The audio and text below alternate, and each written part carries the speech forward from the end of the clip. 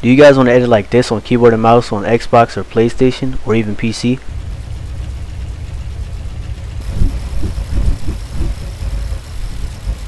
Alright, the first thing before I even get to the in-lobby settings and everything else, map codes, all of that, Fortnite settings, all of that. First thing, for all keyboard players, you must have this thing called timer resolution. You guys can look up videos on it on your own time. I can't provide any links. It's just software every keyboard player uses, and it decreases input delay in Fortnite. But 100% I recommend that. Be sure to look into that. But on to the lobby settings. So basically, the steps when you're in the lobby, you guys go to your settings. First, if you guys don't already, I recommend playing performance mode. This is for the PC users. If you're on console, if you're on the PS5 next gen, I also recommend performance mode. I recommend copying the settings I have. If you also play like in real games, view distance at medium is not bad. But performance mode overall, I recommend. Even if you have a good PC, this just makes your game run like butter. This is like the best shit that they've ever added to the game, not even a cap. Second up, make sure you guys do have confirm edit on release. It's like one of the most crucial things. You don't even have to use it, you can just have it on. I know people heard this a million times, everybody knows this one. Make sure you guys have replays off. Make sure you guys have all of them off if you want the least input delay possible. I keep them on because I do play like comp and shit, just to look back at replays and shit if I review. Make sure you guys have off the stuff that you don't need, like quest progression, all the other shit.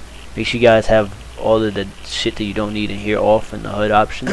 Also, another thing is, make sure you guys do go over to your settings all the way to the right, and make sure you guys do turn off all this extra stuff in here. But if you guys have like a lot of friend requests stacked up like this, it's bad because it causes a bunch of input delay, like all the console players and shit, and yeah, that's bad.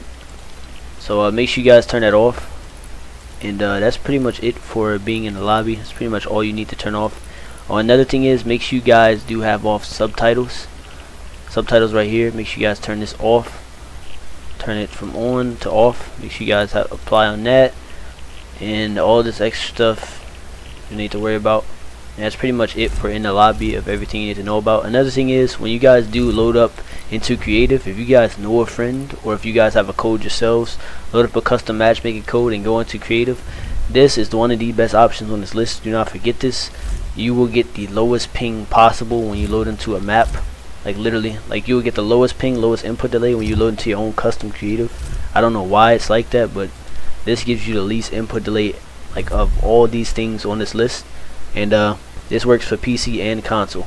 I was on console when I dropped my last video, as you guys saw, and I used to do this all the time. It's like the best thing on console. On PC it makes a difference, but like I wouldn't really at the same time recommend getting used to this, because this, it gives you so much. Like if you're a creative head, a creative warrior, yes, this is fucking godly, but like I don't recommend getting used to this because the input delay is it's like no input delay, literally. Like when you go in here, and if you get used to it, you're gonna like hate playing the real game. You're gonna be like, bro, what is this input delay type shit? You feel me? But I don't recommend doing this, but it's up to you guys. But yeah, like if you're doing like 3v3s and shit, they're already laggy enough, so just adding like this to it makes the 3v3 kind of like normal.